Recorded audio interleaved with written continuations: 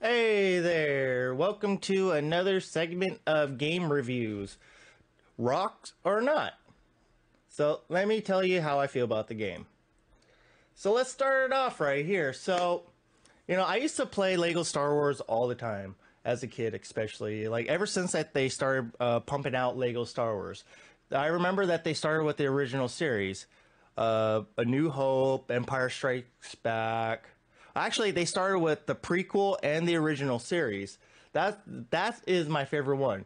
Going from there to this one and stuff really surprised me because the one thing that I did not see coming was voice acting. Voice acting has like really been like different in the Lego game though, but I love it and stuff. And it's not just that I love and everything. It's the new things that they put in here. Like I don't remember them having like this little sort of thing with them. Like there's so many classes in the game, little mechanics like this with a little net gun or whatever and stuff. It's funny and stuff. Like you can have a little comical humor and stuff, especially with this part. You can make them look like they're humping and all that, though. But that's just me. That's just me having fun and stuff, though. The one thing I really liked about like that they implemented with the new series of Lego or of Star Wars movies is Finn with the lightsaber. Like I think it was good that like technically he's not a Jedi on the game though, but he's a hero without force powers though. But he builds like the original Jedi's in the older Lego games and stuff because like now that they just use the Force though, but that's not that bad. And I think they implemented the sequels pretty good and stuff. Like, I haven't had a chance to play all the DLCs though, but hey, man, there's always the future. Like the one thing that there's more than just one thing. There's multiple things I love about this. Like back in the day when I used to like when I was younger and stuff, I'd be playing Lego Star Wars all night. Like especially when it's a game that you would rent from Blockbuster. Like I used to do that all the time, just rent games from Blockbuster, and Lego Star Wars was one of them and stuff. And I'd be playing all night, go to bed, wake up unless if I had school and stuff, and just freaking game out. And or hell, you just come home and you play it and like, I just play some Lego Star Wars.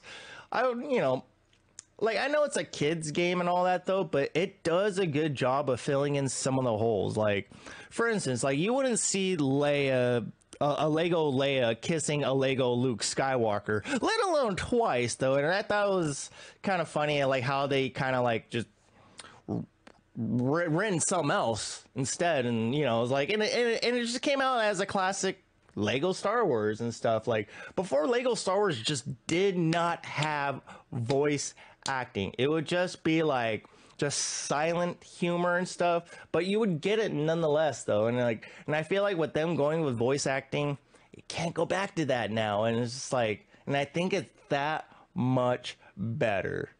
It's really just that much better and stuff. And I like how they implemented filling up the gauges and stuff, because before it would just be like one gauge that you need to fill up though, but now it's like it's three gauges and stuff. It makes it a little bit more challenging and stuff. The people who make Lego Star Wars are always pumping out a new Lego game and stuff. Like mostly like Lego Star Wars is what they're known for, and I feel like when Disney bought Star Wars and stuff, and they started making new stuff, the Lego team was like, hell yeah, because it's new company buys it, you're gonna get new stuff and there's more work to go, and I think they did a really good job. I don't know if they used these episodes before in any other past Lego games. Like it's really been a long time for me. Like I feel like if you play one Lego game, you played them all and stuff though, but that's all right. And like I feel like there is a little bit of bugs in here and stuff though, but it's really not that bad.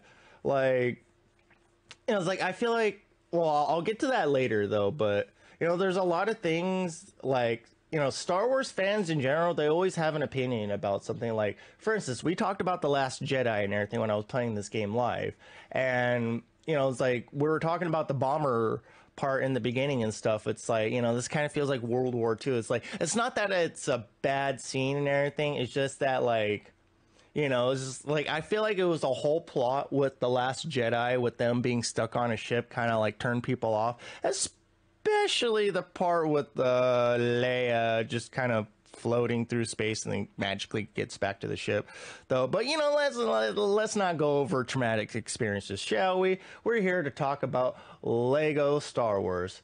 The one, like, there's another new thing that I like is disguising yourself. Before, you would just have to switch out to a different character or something, or you'd have more characters in general following you, though. But I like that you can get into a disguise. If you're a hero in this game, you can get into Imperial disguises and stuff, and you can use the terminals and stuff that the Imperial characters use, and that's pretty cool and stuff.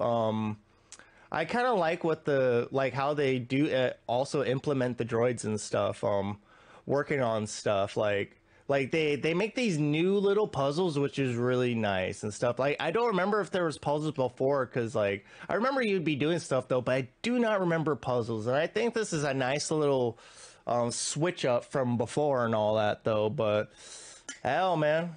That's just, I guess that's just Lego for you and stuff. Like, they've probably been doing this stuff with other Lego games though. I just haven't been paying attention.